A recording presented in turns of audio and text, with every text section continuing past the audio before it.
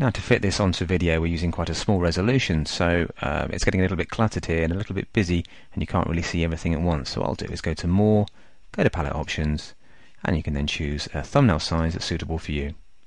I'm also using layer bounds, which is quite handy because then with layer bounds you only see the content of the actual layer. You don't see loads of transparent pixels that you don't need to actually see. Okay, so there's a little bit more space there now. I can just stretch this out too, and you can see more thumbnails and a build-up of what's involved with this project. Okay, exposure 3 has been added. Let's motor on and add a few more. What I'll do is add exposures 4 and 5 and 6 and come back to you in just a tick. Hello, welcome back. I've just edited a little bit of that out and added exposure 4 and 5, and I'm about to start painting out bits of 5 here. You've got a hint of bus whizzing by here, which I quite like, but I might want to reduce that a tad, and to do that I could always take down the opacity of the brush. So I'm using a grey brush instead of a black or a white one now. If I then gently just click on the layer mask that's associated with this layer and spray, I can reduce the opacity a little bit just using a brush. So that's another trick you can do using layer masks. They give you so much more control over what you see and what you don't. Okay, so that's another layer built up there now. I'm also seeing some of the new sky from this top layer here, so I'm going to go back to a solid brush and I'm just going to spray like so we can see the richer bluer sky from the layer below. Hit tab to get rid of the floating palettes and to see the other layers beneath as well. I'm just going to spray out the bottom section of this new layer, and so we've got a much more vivid and contrasty looking shot. Okay, so that's exposure 5 added. I've just selected and pasted in exposure 6, and there you can see it's a very dramatic curve there from some of these vehicles as they draw around the corner. So let's quickly stick that on, lighten, there we go, and you can see if I turn that on and off that we don't need to worry about painting out anything because it's basically got a lot of dark there that disappears automatically using the layer blending mode.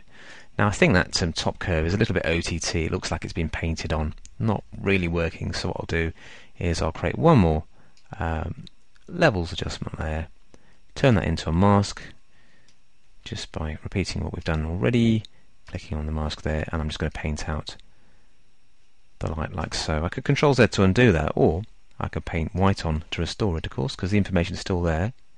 And maybe if I go back to a black brush, I can change the opacity and see if that will make any difference.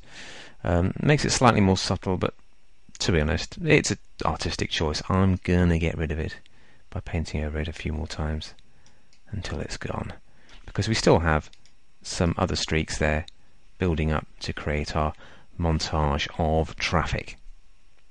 So there we have our composite image with multiple layers of different exposures, and yet our background is correctly exposed because we're using the correctly exposed shot that we did at the very beginning, and we're just adding lights as needed.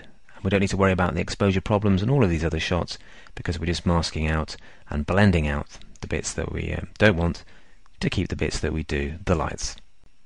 So for the icing on the cake, let's add an adjustment layer, and we can do that by going to hue saturation this time. This is just going to lift the colours of the whole shot.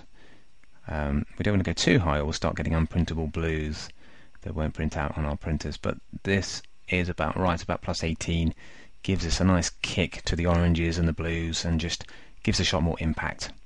And that is our final composite shot. Let me just hit tab to hide the palettes, click that to close it, and Control plus to zoom in, and there you have a shot that would be really tricky to shoot for real. You get the exposure wrong on the background there, it'll be blown out in the sky, and you wouldn't get as many lights as this because they wouldn't register on a longer exposure so successfully. So there's our composited light trails photo.